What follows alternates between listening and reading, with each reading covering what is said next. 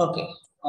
Good afternoon, people. So far in the last class, what we had looked at was the process of translation, that is protein synthesis, and we had looked at the activation of amino acid in terms of the amino acid transferase action, the attachment of the activated amino acid with tRNA, so that pre-initiation complex, and then binding of that pre-initiation complex for the formation of polypeptide chain in initiation, elongation, and termination process.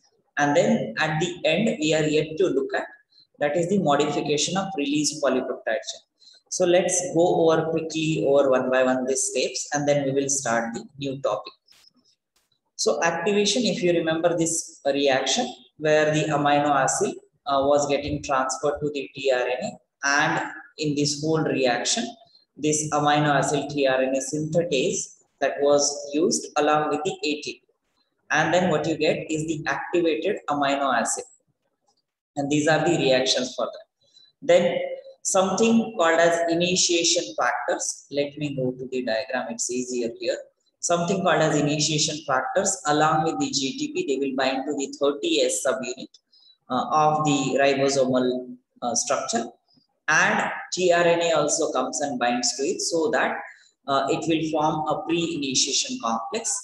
And due to the by usage of energy, these initiation factors and the GTP is broken down or hydrolyzed, so that the 50S subunit can bind and it will form the complete 70S initiation complex. So that was the starting phase before the elongation starts happening of the polypeptide or of the protein molecule. So where is this? Yeah, so that was the addition of the first amino acid based on the this N-formyl methionine amino acid with the tRNA. So that was the 70S complex. Now, as and when the whole of this translational assembly keeps moving along, that will need the help of translocase, which shifts the whole of the mRNA molecule by a codon, so that this translation assembly will keep on moving to the 3' end of the mRNA. And one thing that I missed to mention is the peptidyl synthetase, which joins the neighboring amino acid with the peptide bond, or it's also called as peptidyl transferase. So that way it will keep connecting the new amino acid molecule, and the translocase will keep shifting the mRNA. So that way the elongation happens with the help of various elongation factors, which are different in prokaryote and eukaryote. And the last stage was the termination of this polypeptide chain synthesis, because of this releasing factor coming into picture, and the last stop codon, which does not code for tRNA molecule. So there is no tRNA molecule to recognize the termination codon. So it ultimately releases this releasing factor, which comes and bind and dissociate whole of the assembly. So that was the whole mechanism so far we had looked at in terms of what we call as the translation mechanism. Now, so from this will be the new that we have not covered so far. Now the last stage in the mechanism of translation is the modification. Now we all know whatever protein that has been synthesized is not going to be functional at all, right? Because it just like amino acids added one after another. Though they will be right in sequence and everything will be true in terms of sequence, but it will not be functional because it needs certain modification. So the formyl group of the first amino acid, that is formulated methionine, is removed by the enzyme deformylase. Now, if you remember the first step, that was the addition of N-formyl methionine to the tRNA molecule. That N-formyl group has to be removed from the methionine amino acid, and it has to be only methionine. So that action is catalyzed by deformylase. So it will just remove the formyl group from the methionine amino acid. Sir. Yes. Like in the last class, did we do termination? Yes, we did termination as well. I remember talking about, let me go back. I remember talking of these dissociation factors and releasing factors. So before this is elongation, right? Yeah, elongation and this translocation and stuff. I remember because we discussed this part that no tRNA will be there, and also these ones specifically they have specific signals. You think we haven't done this? So like till the end of my notes, I have completed the elongation part, but I haven't I don't remember this. Okay, so then let's go over it. I might be mistaken because we keep on going back and forth at times. So let's go back a little bit then. So elongation, I assume that part is clear. So after elongation, that is the termination phase. That's where the stop codon comes into picture. So elongation is terminated when the amino acid site reaches the termination codon. And that's these codons we know now. These are the 3-1 UAA, UGA, UAG, right? And they had certain names also which we had mentioned earlier.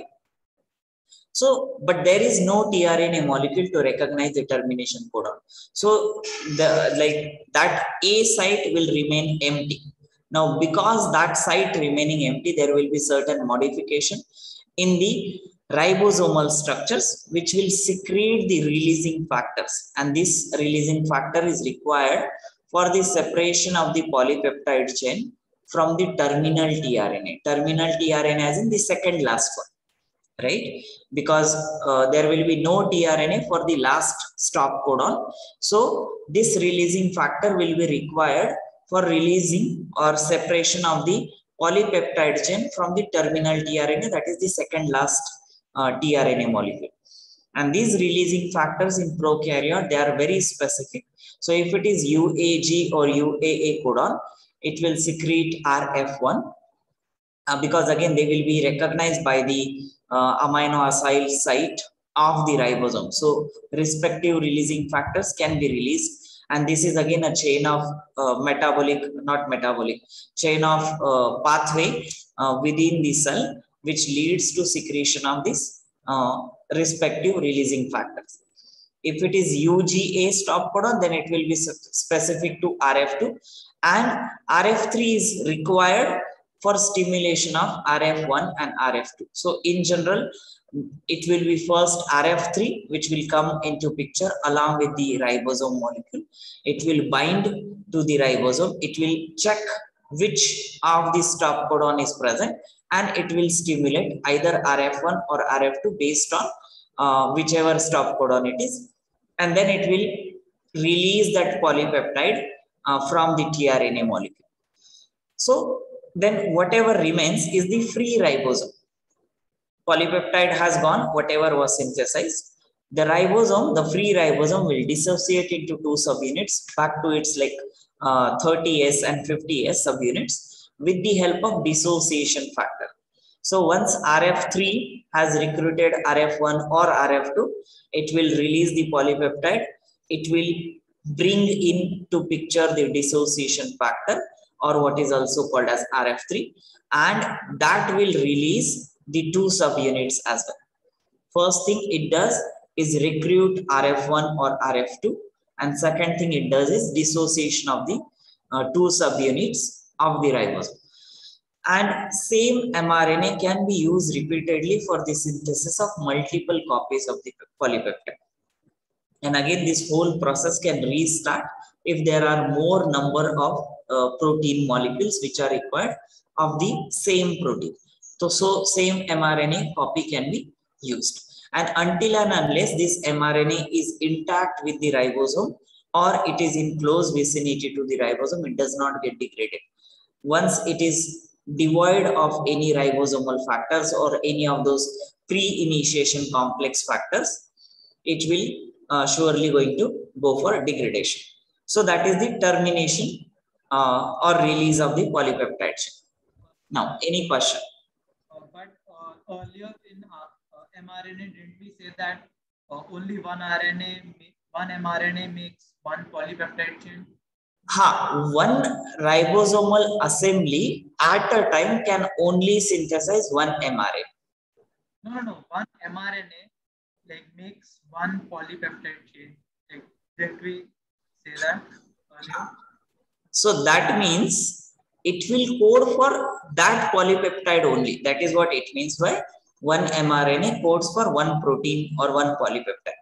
It means like if the sequence is specific, mRNA and polypeptide, they are sequence specific. One mRNA cannot code for two different sequences of the protein. That is what it means. So, but doesn't it like degenerate as soon as it's done coding for? No, not really. It depends on the signal. See, if you remember, again, mRNA is made stable with different factors based on the structure of mRNA molecule, that G capping, poly A tail, and so on, right?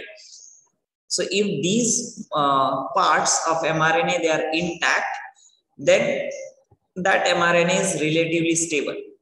The moment this dissociation factor has dissociated the ribosome and the next ribosomal assembly starts forming, then that mRNA cannot be degraded. But once this whole of the assembly is kind of separate and that poly A tail is removed, that G capping from mRNA is removed, then that mRNA will go for degradation process. Otherwise, not. So after the assembly is removed, the mRNA might or might not undergo rapid dissociation. Yeah, depends on what are the signaling mechanisms and depends on the requirement of the protein or polypeptide that is required. So mRNA doesn't have to have a short life. It can have a longer life depending. No. It cannot go on for longer. It will have relatively shorter life compared to other types of RNA. But in that sense, like see, like we had said, seen that part, the speed of or the rate at which the amino acids are being added, that's relatively very like short, fraction of seconds, right? I guess it was 1 amino acid per second in eukaryotes. So if you just think of eukaryotes, that's like good enough if you have 100 or even 200 protein molecules, amino acid molecule within a protein. That will be done within 4 or 5 minutes, approximately again, right? And the elongation, the degradation time for mRNA is usually 2 to 4 hours, right? So within that much of time, if at all multiple copies of the proteins are required, that can happen as well. Okay, I hope this part is clear. Sir, a protein, won't it have something like 10,000 amino acids? Rarely. There are very few proteins which are this long. I thought like that was the average size. No, average I guess should be somewhere around 1,000 to 2,000 amino acid or maybe less for sure, around 1,000. So like these releasing factors, they mentioned prokaryotes. So are they the same in eukaryotes? We will talk of that in next slide. There are just subtle changes. Oh. Protein sequence. Yeah. See, the current estimate for average protein length is around 300. I mean, if we believe the source, 300. I'm still talking of a little higher. Yeah. So one residue is 1 amino acid. Yeah, one residue is 1 amino acid. But it's like rarely you will have proteins which are really, really long. So that is what is the process of evolution also. Maybe earlier cases when the organisms, they were huge, like for example dinosaurs, they might have had different set of proteins. But over the time, the proteins, they have been becoming smaller and smaller.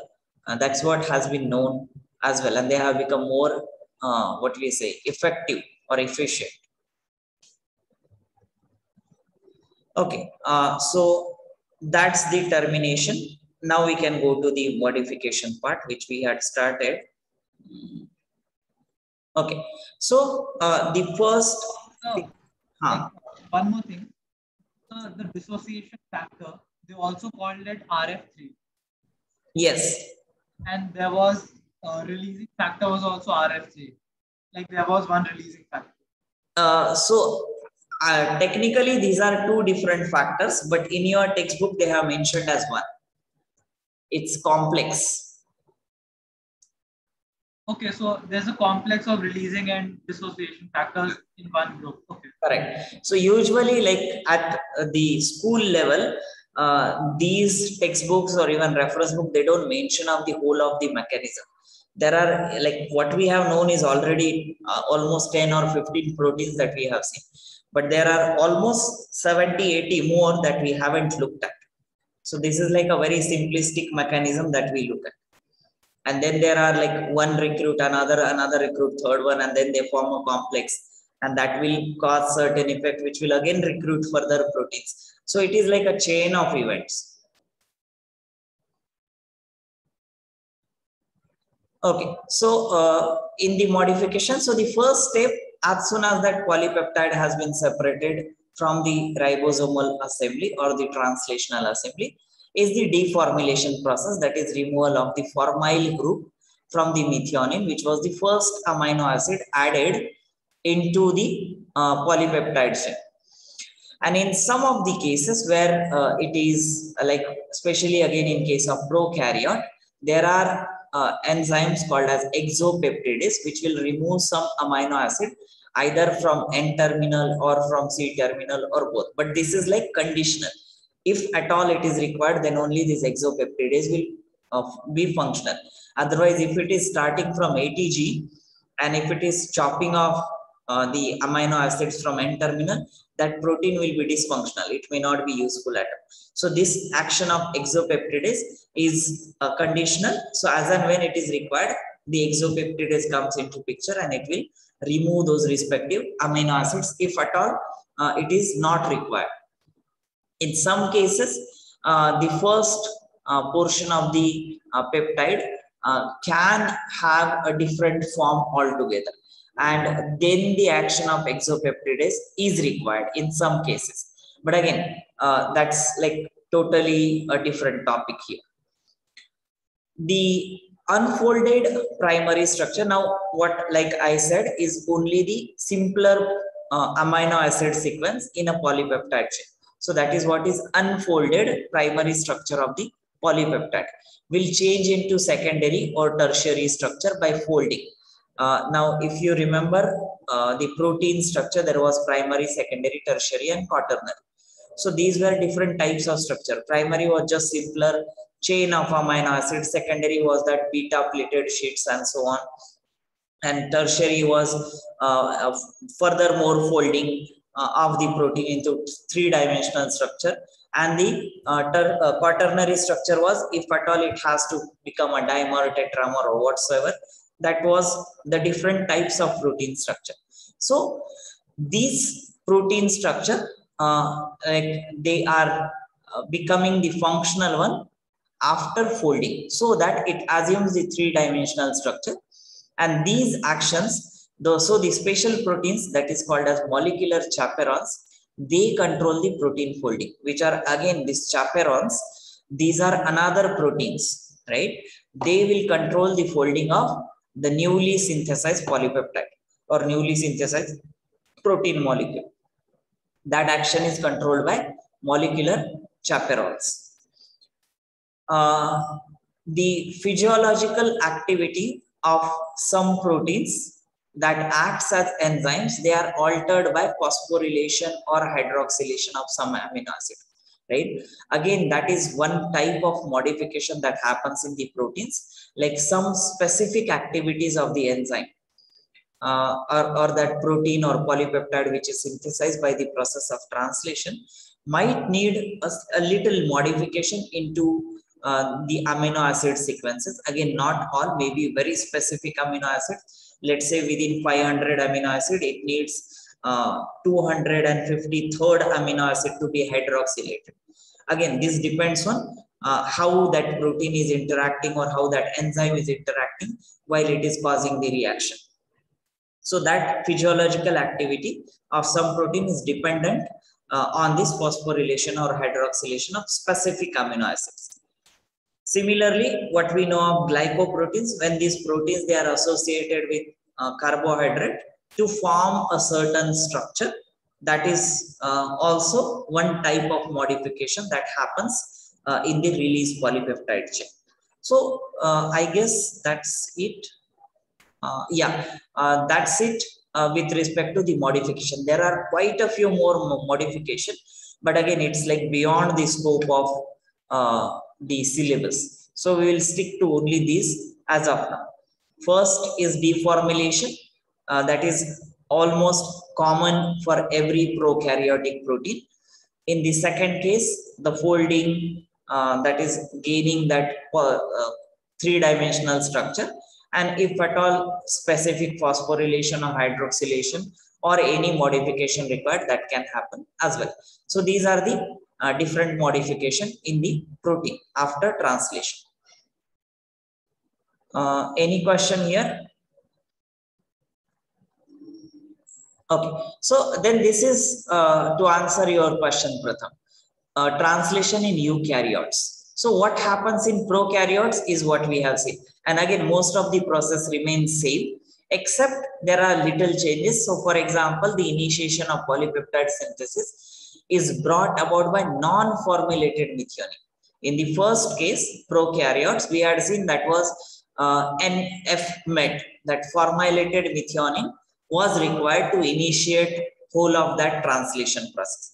In this case, it happens without any formal group because obviously the initiation factors, they are different in these cases, right? So that way they may not need that formulated group or formulated methionine to initiate the process of translation.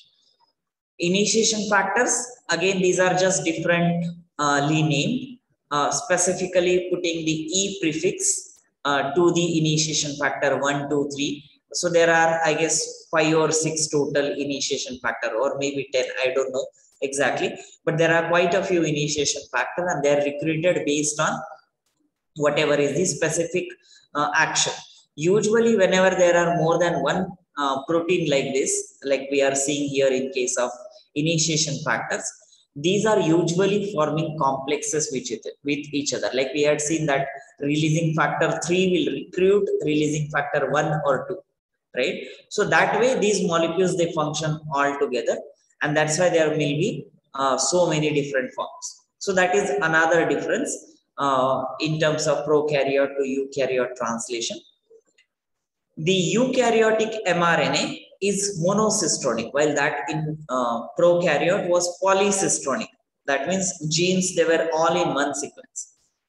While in case of eukaryote, this is usually a single gene and then some non-coding sequence, then again another single gene. So mRNA is also monocistronic in eukaryote. So that is one difference between prokaryote to eukaryote. And only one releasing factor, that is ERF1, is present to identify the termination codon in eukaryote. Rest, whole of the process, translocation, elongation, all of that remains same. Any question in this translation in eukaryotic?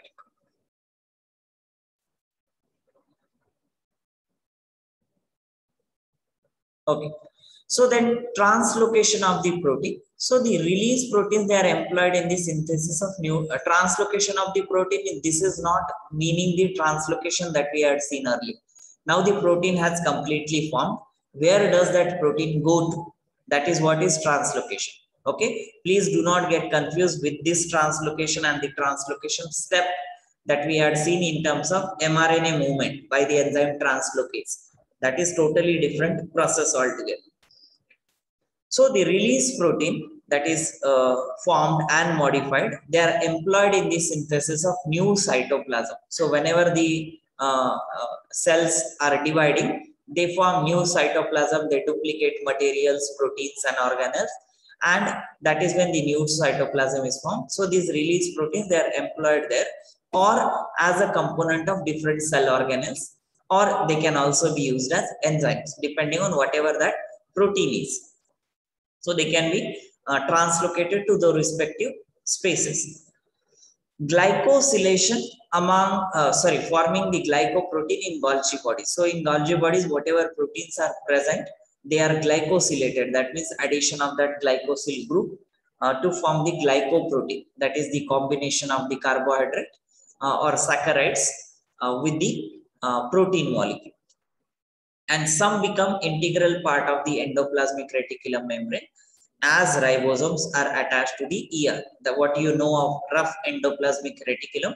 So these proteins, they become integral part of the endoplasmic reticulum membrane, and that is what form the rough endoplasmic reticulum. And in the lumen of the endoplasmic reticulum, that is within the membranes, they reach Golgi apparatus and they form hydrolytic enzyme, for example, in lysosomes. Right, some of the proteins, so depending on whatever that protein is, either they can become a part of the membrane, they can become a part of enzyme, they can become a part of structural complex of the organelle. So that will vary from protein to protein, but that's where the protein go at the end after they are being completely synthesized. So that's the translocation part. Now, so with this we are actually done with whole of the process of DNA replication, then transcription and the translation. So that whole central dogma of the cell is completed here. Now this is kind of additional information. So there are various antibiotics that we know of which are commonly used for treatment of various bacterial or viral infection, and these are the antibiotics which are like kind of color coded, and their specific action is being written with in relation to the protein synthesis. So for example, tetracycline, again something like doxycycline or what is that? Tetracycline, doxycycline only that I remember of. That molecule which is commonly used for infection, whether it's a stomach infection or throat infection, doctor prescribe them. So that molecule, which is the derivative of tetracycline, will inhibit the amino acid tRNA to ribosome. So the binding is inhibited because of its structural presence. It will go and bind to the ribosome molecule, so will not allow the amino acid tRNA to bind to the ribosome, so that the proteins are not synthesized. If the proteins are not synthesized, the bacteria will not be able to divide and grow. So that is the mechanism by which tetracycline works. So, yes. This can also affect humans. It can also affect humans because no. So these are specific to prokaryotes. So, but like most of the process is the same, and even eukaryotes need the activated tRNA to attach to the ribosome, right? Also need amino acid, right? Right, but in that case, the ribosomal structure is different in prokaryote and eukaryote, right? So yes. So that's when these molecules will not function in eukaryotic cell. It can go and may enter into the eukaryotic cell, but it will not be able to inhibit because it does not have specific binding site. So all these antibiotics that we are talking of, they have very few side effects in general compared to like how cancerous drugs, they are not able to differentiate between normal cell and cancerous cell. But these are drastically two different systems. One is prokaryote, other one is eukaryote. So there is quite a lot of scope to design those specific drugs.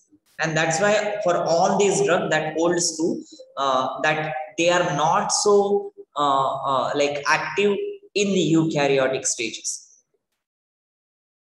So the second one is streptomycin. which inhibits the initiation of translation. Like again, I'm assuming streptomycin is a huge molecule, and that will interfere with the initiation process because they have highly reactive group. It will go and bind to those respective sites on the ribosome or on the different molecules, which initiate the translation process, and then thereby they will block the protein synthesis. Neomycin will inhibit the interaction between tRNA and mRNA, that is the anticodon to codon interaction. Neomycin is again used in some kind of infection, that is like usually the stomach infection or flu kind of infection. Chloramphenicol. Chloramphenicol is very commonly used in your eye drops. So whenever you have that conjunctivitis, chloramphenicol is quite frequently used. So there are these very tiny single-time use drops that you get in a medical shop that contains chloramphenicol.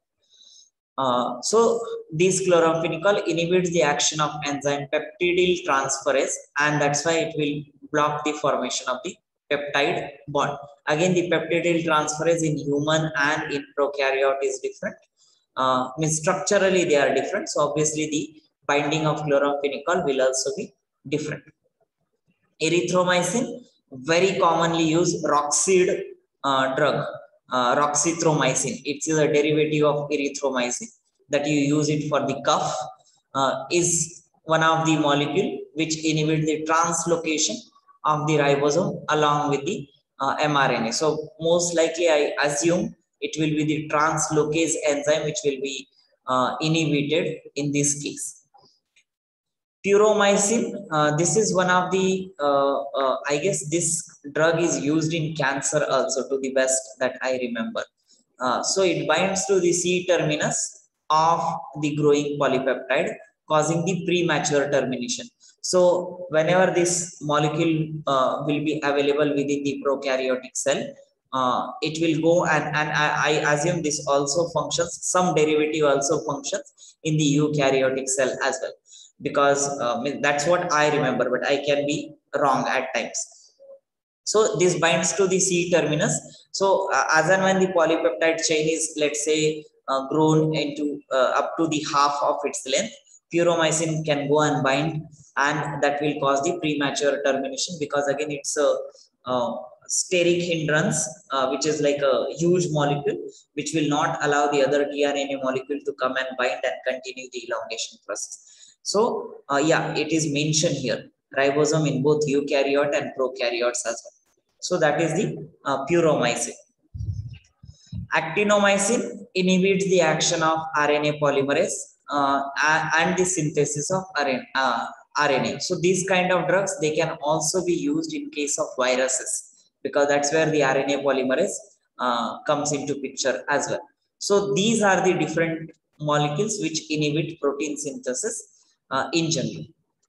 Most of these molecules, they are also used in the regular protein research work, because they have specific action. So let's say you want to block some action and check what are the effects on that particular cell, one can use these particular drugs or medicines.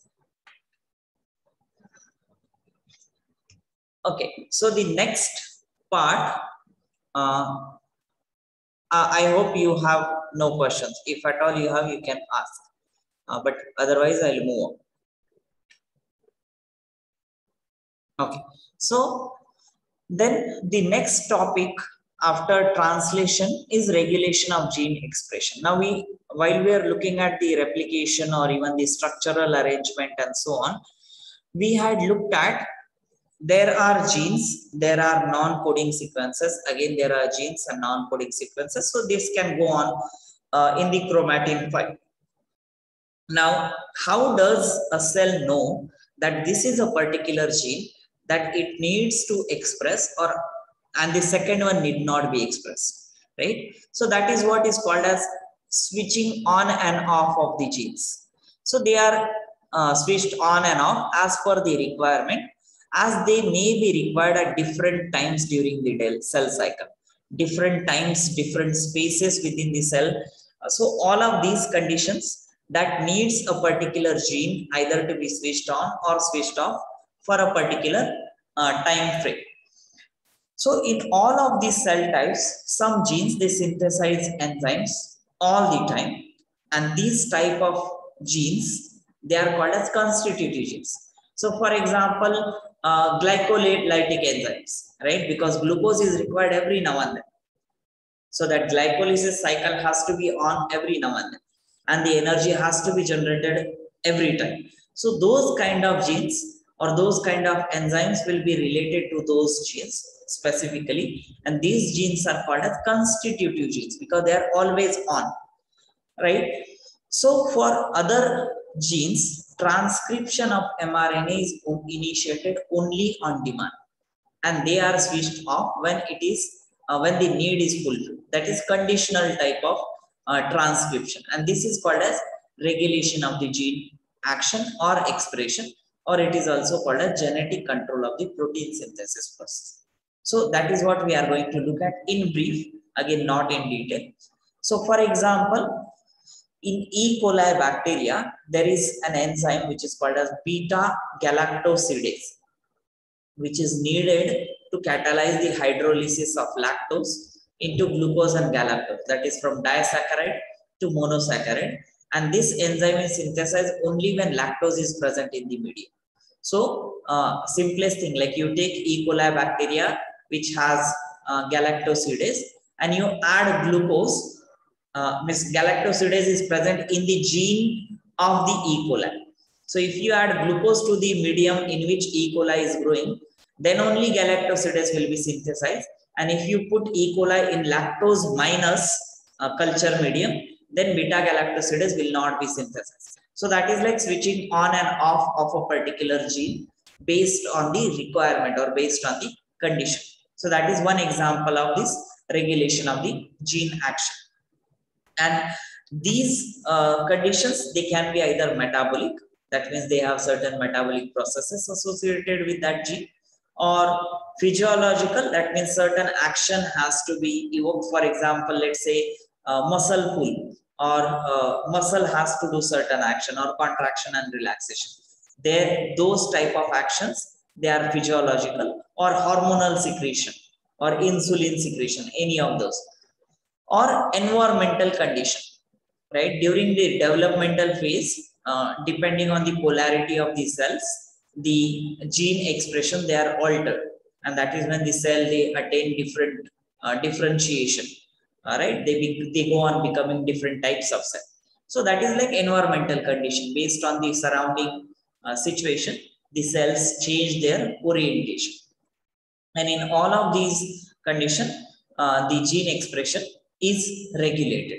It's not constitutive at all, it is highly regulated. So now the regulation of gene expression can be of two types. Either it is quantitative, that is difference in amounts of proteins of different genes, or it can be the amount of protein produced by a gene at different times or different tissue. I hope you got the difference between these two. That means one protein can be synthesized to different amount, and it can be of different genes, right? For example, we had seen that in case of skin pigment, there were various genes, and all of those genes, they are expressed, and depending on which genes are expressed, the color of the skin was decided. So that is like quantitative. And the second regulation of the gene expression, it also involves the amount of protein produced by one particular gene, but at different times and different tissues, right? Again, for example, P53, which is one of the protein, if it is present in a cell, it is a tumor suppressor protein. So if it is present in the cell, tumor may not be generated, but if it is absent in cell, it will be, means it can lead to the tumorigenicity of that cell, right? So that is another example of how much of one particular protein can be expressed because of one particular gene into different, at different times or in different tissues. So that is just two types in which regulation of gene expression can happen. Now, at what levels does the gene regulation happen? This is all we have seen already. It can happen at transcriptional level. That means during the primary mRNA transcript formation, it can be controlled. So the RNA transcript itself can be blocked to a certain extent so that the protein translation does not happen. Right? Let's say one round of the protein translation has happened and that much of protein is sufficient. So for next stage, it can block at the transcriptional level itself. Or if it is required in more, it can let go of that transcriptional process so that more and more protein can be synthesized. So these are the levels that we are talking about. Then second one can be post-transcriptional. That is after the mRNA is synthesized, the functional mRNA has to be formed. That is that addition of G capping or poly-A. That functional mRNA can be controlled, and that is another level of gene regulation. Then transport of mRNA from nucleus to cytoplasm. If the mRNA does not get transported from nucleus to cytoplasm, that will ultimately will not lead to the protein synthesis. So that can act as one more mechanism, or more and more mRNA can be transported outside the nucleus to the cytoplasm. So more and more protein can be synthesized. Both ways it is possible, but that is still regulated or controlled gene expression. Translation during polypeptide synthesis. How many mRNA molecules or one mRNA molecule undergoes how many types a translation process? That is another level of gene regulation. Or post translation, that is after the polypeptide synthesis, whatever modification is required, that can also act as another level of gene regulation. So these are the different levels of gene regulation in general. Any question, anyone so far in this slide specifically?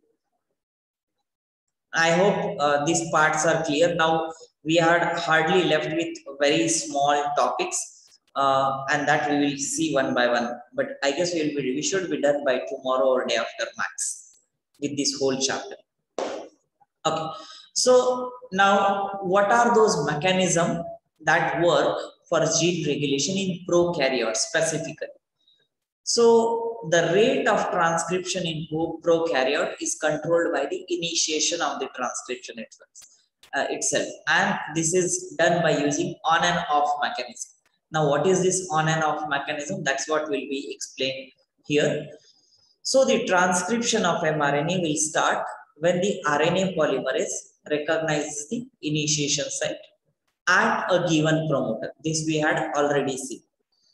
And this is regulated by the regulatory protein, which can act both ways, either by positive regulation, which is called as activator or inducer, or the process is called as induction, or it can also act by negative regulation, and the process is called as repression.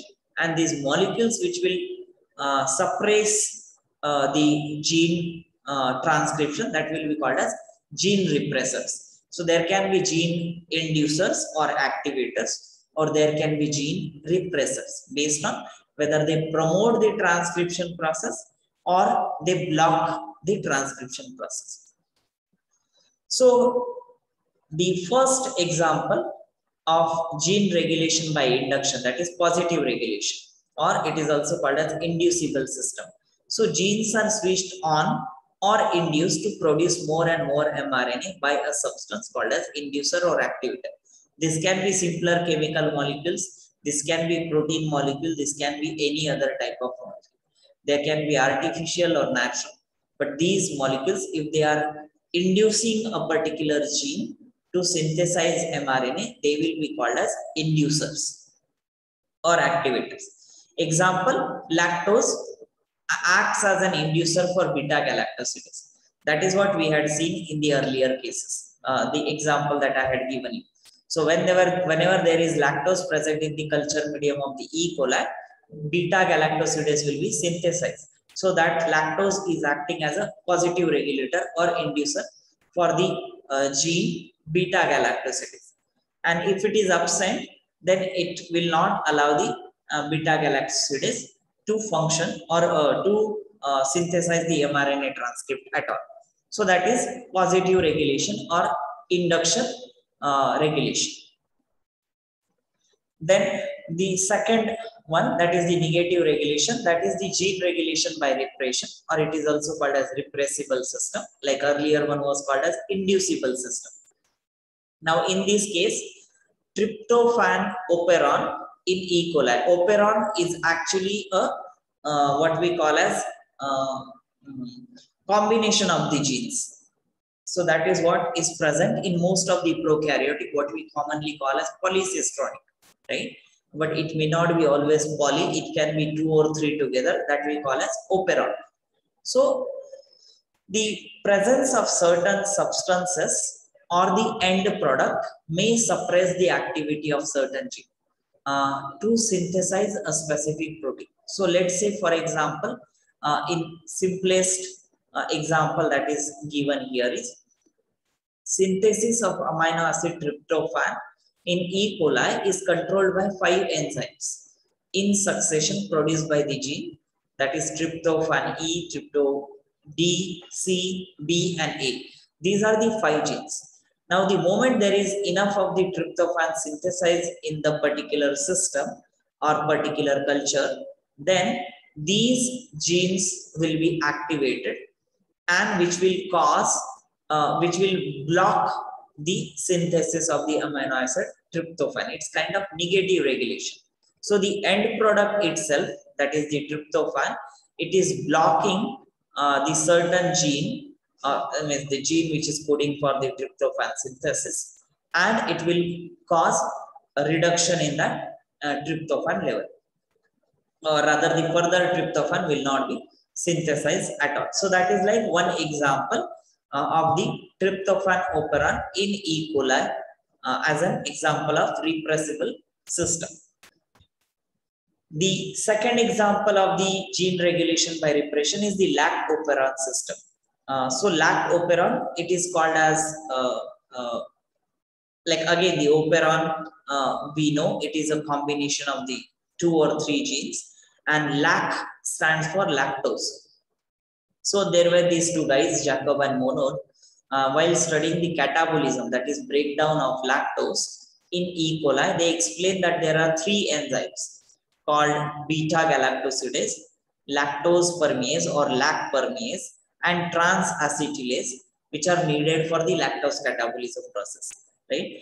And the DNA segment for these particular genes, they are represented by lac Z, lac Y and lac A. And these are structural genes. That means they are present in a particular structural frame of the kind of cistronic arrangement, one after another. So these 3 genes, so these structural genes, they are located in a linear sequence, what we call as operon, that is the linear sequence in the bacterial chromosome. So the action of these genes is controlled by the coordinated manner by regulatory genes, and which along with the structural gene, they form an operon. Regulatory gene will be your actual lactose metabolism or other genes which are involved in lactose metabolism. These along with these 3 genes, so all the other regulatory genes along with the structural genes, they are forming an operon, and this operon model for lactose catabolism is called as lac operon, which functions by repressible mechanism. So more and more lactose is catabolized, they will block the further expression of this lac operon genes. So that is the lac operon system, which is another example of repressible system. Any question here?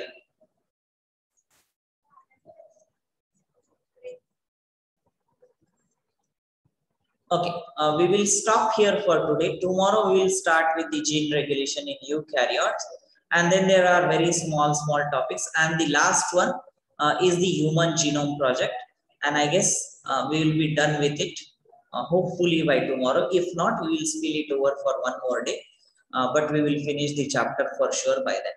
And this is the last topic of this whole chapter, that is human genome project.